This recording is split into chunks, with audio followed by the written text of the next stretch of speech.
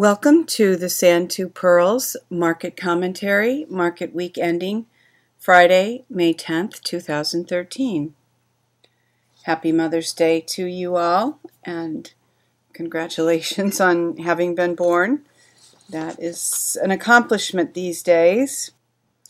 Market breadth. With this past week's market rise, our bull-bear point and figure ratio rose from 1.73 to 2.10, back in strongly bullish territory.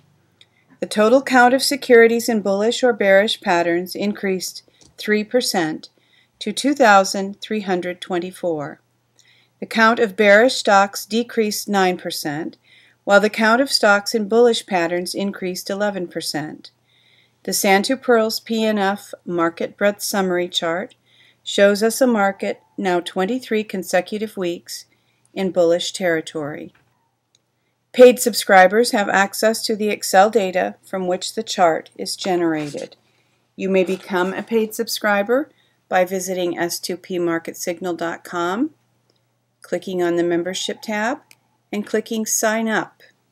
There is a 2-week free evaluation period available for those who are curious. The well-known market breadth indicator, the Nasdaq McClellan Summation Index, rose 209 points for the 17th rise in 33 weeks.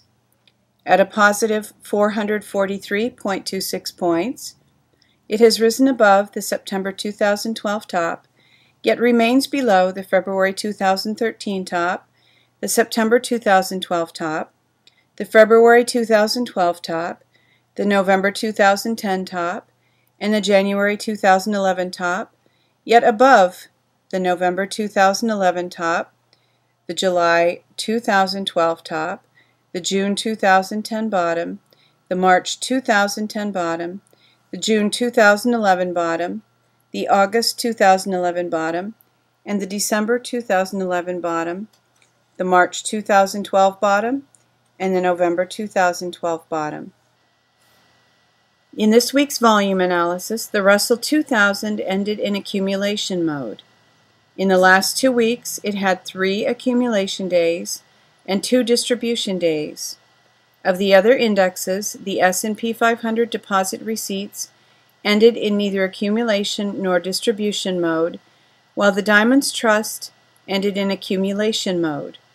Accumulation days are counted when the index closes up on higher volume than the prior day, while distribution days occur when the index closes down on volume higher than the prior market day.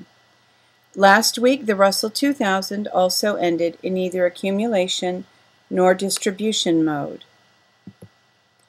Momentum.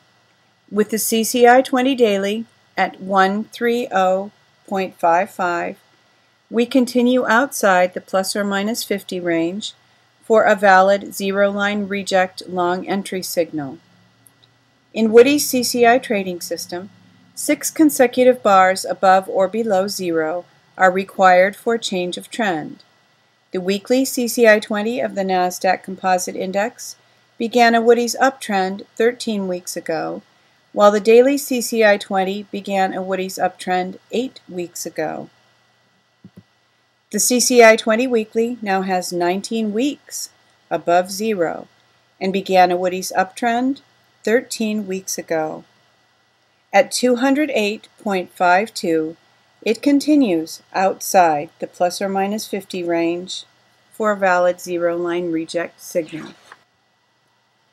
Industry rotation the last 2 weeks. All of the top 5 industries are positive, and 2 of the bottom 5 industries are negative. Bullish, computer hardware remains in the top 5. Brokers, networkers, and semis have all entered the top 5. Gold and silver has entered the bottom 5. Bearish, disk drives has left the top 5. Focus this week. Silver looks like a good buy now, as this 2% 3-box reversal point and figure chart shows. As always, this is not professional advice. This video is intended as entertainment only. This market commentary submitted by Donald Pearl. Again, wishing you a happy Mother's Day. Give somebody a hug and thank them for helping to foster greatness in your life. Have a great week coming up, and happy trading.